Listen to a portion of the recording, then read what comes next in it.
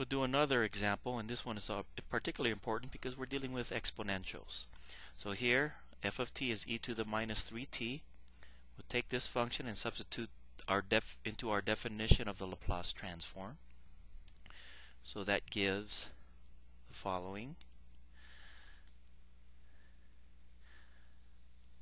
Integrate from 0 to infinity, e to the minus 3t,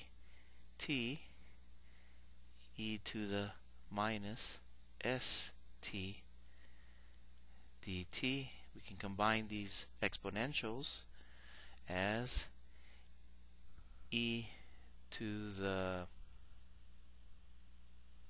minus plus 3 dt. Well, this looks familiar from the previous example we did in terms of a constant. So this is just equal to negative 1 over s plus 3 e to the minus s plus 3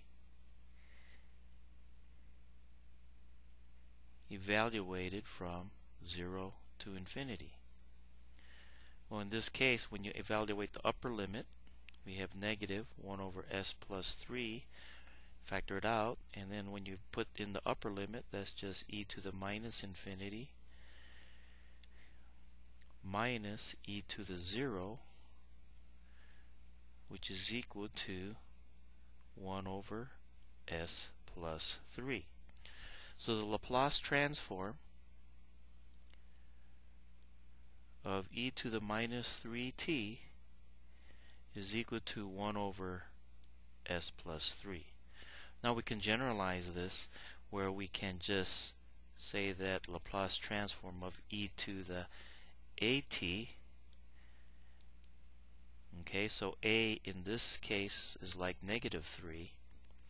So therefore that's 1 over s minus a, where a is minus 3 and we yield the same thing. So this is just a more general case of exponential where you have a as an arbitrary constant.